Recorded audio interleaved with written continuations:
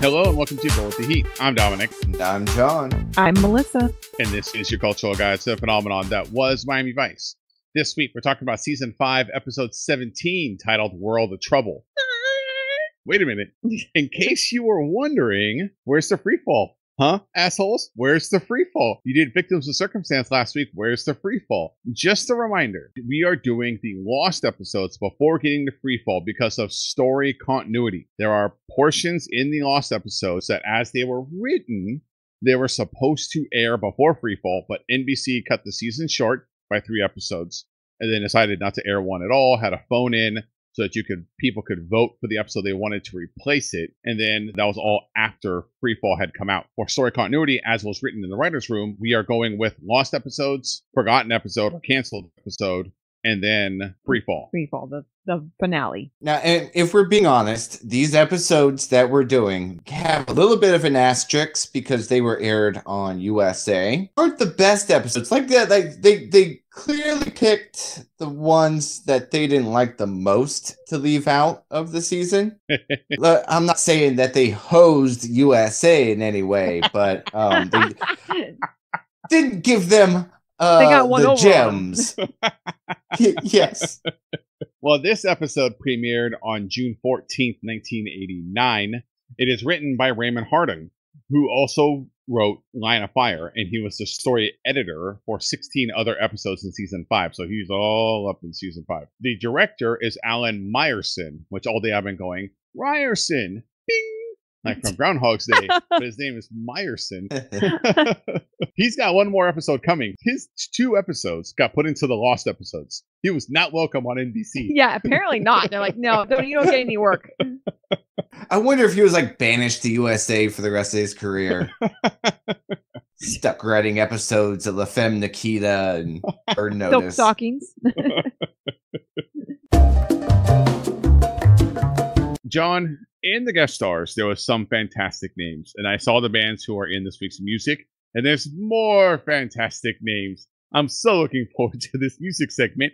What do you got for us this week? Let's just start out with the one we know, Paseo de Gracia, the Alan Parsons Project. We did a pretty deep dive on the Alan Parsons Project. The first episode their music popped up in, Red Tape. If you remember, the members of the Alan Parsons Project are obviously Alan Parsons and Eric Wolfson, who give him credit, man. He was okay with it being called the Alan Parsons Project. They're an English-Scottish duo. Alan Parsons was an assistant engineer and an engineer on albums The Beatles' Abbey Road and Let It Be, as well as Pink Floyd's Dark Side of the Moon. In the mid-70s, he was working with some huge artists. And Wolfson, who was a singer, songwriter, composer, and session pianist, basically came together and said, I think we can do this as well as some of those other acts. And that's how you got the Alan Parsons Project, because Alan Parsons clearly had the ego.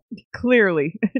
They would go on and make music. A lot of their music's used in movies, but we already talked about all that fun stuff. Let's get to the new music of the episode. We have Inspiration by the Gipsy Kings. The Gipsy Kings are a group of flamenco, salsa, and pop musicians from South France who perform in Andalusia. Sorry. This is getting good, John. I had it earlier, too. I nailed it before we recorded, and I knew I was going to screw it up. I was like, I got it now. Andalusian Spanish. Although the members were born in France, their parents were mostly Gitanos, which is Spanish gypsies who fled Catalonia in the 1930s during the Spanish Civil War. Even though that they were born in France, they were mostly Spanish and from families of Spanish gypsies. They were known for popularizing the Catalan rumba. So the history of it is they were formed in the 70s. They are sons of the famous flamenco artist Jose Reyes. His sons Nicholas and Andre teamed up with their cousins Jacques, Maurice, and Tonino Ballardo, and they formed Los Reyes. Yeah, dude, this is painful. And they formed the band Los Reyes. You have no So- choice. Like you just backed into a corner. I have to say it. The dad, Jose Reyes, was part of a duo, a famous duo. And when he left that duo, he kind of basically arranged his sons and their cousins, kind of helped them form a band. That band, originally called Los Reyes, would eventually become the Gipsy Kings, mostly because they started out their career as kind of a gypsy band. They played weddings and festivals and just randomly in the streets at times. And because of this, they would have changed their name to Gipsy Kings. Now, their first two albums would attract very little attention, but they would start to be hired by some of the upper class parties. And no joke, in their Wikipedia it says to add color to upper class parties. Which I just think that was kind of funny. Color. I get what they're trying to beat around there. They ended up finding success with their third album, the self-titled Gipsy King. Originally, they were popular through Europe, Africa, and the Middle East, but in 1989, Gipsy Kings was released in the US. It spent the first 40 weeks in the charts. Very few Spanish-speaking albums have ever done, so that's pretty huge. And they also covered a lot of pretty famous songs. There's a cover version that they did of Hotel California. It was used for the Coen Brothers 98 classic Big Lebowski.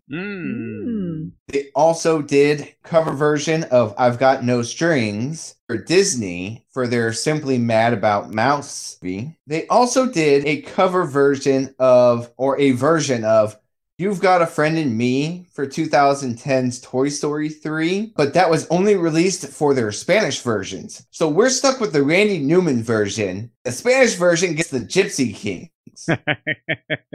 I am slightly biased because I am actually very aware of who the Gipsy Kings are. I've actually heard Gipsy King songs. They are amazing guitarists. Their band is a mix of left and right-handed guitars, and they are just insanely good. They are, even though I don't speak a lick of Spanish, I would go see them in concert if they ever came around. They are fantastic musicians. I could talk about albums and awards they've won in other countries. Just know that they are just fantastic guitarists and musicians.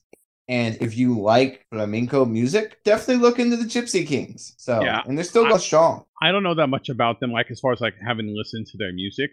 But I know their fans love them, and that is an understatement. And they have a serious hardcore fan base. I don't know enough about guitars to explain to you why it's such a big deal that the band's mixed of left and right-handed guitarists, but somehow like the two together is just insane. The sound that they make. John, I knew Alan Parsons Project, but I didn't know that much at all about the Gipsy King. Well, let's finally go over and give our final thoughts on this week's episode.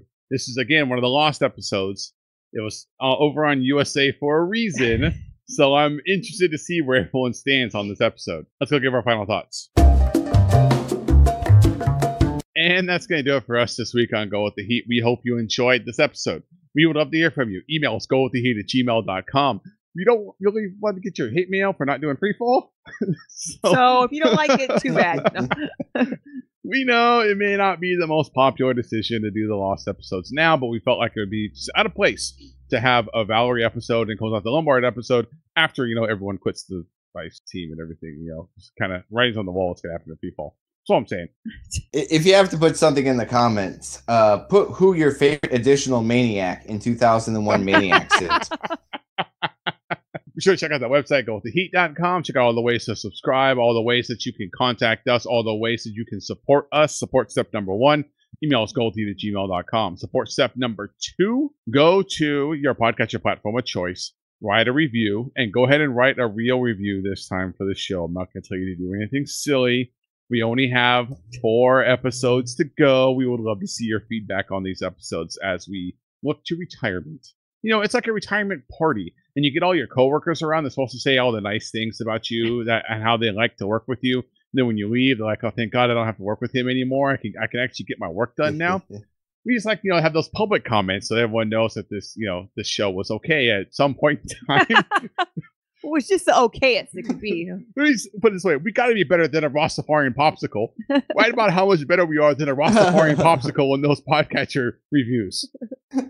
So we'd love to see your review. We'd love to hear from you. We'd love to hear what you think of the show. With only 4 episodes to go, we got 3 more Lost episodes and then Freefall, and we'll be to the end of Miami Vice. So that's going to do it for us this week. We hope you enjoyed this episode, and we'll see you all next time. Bye, pals.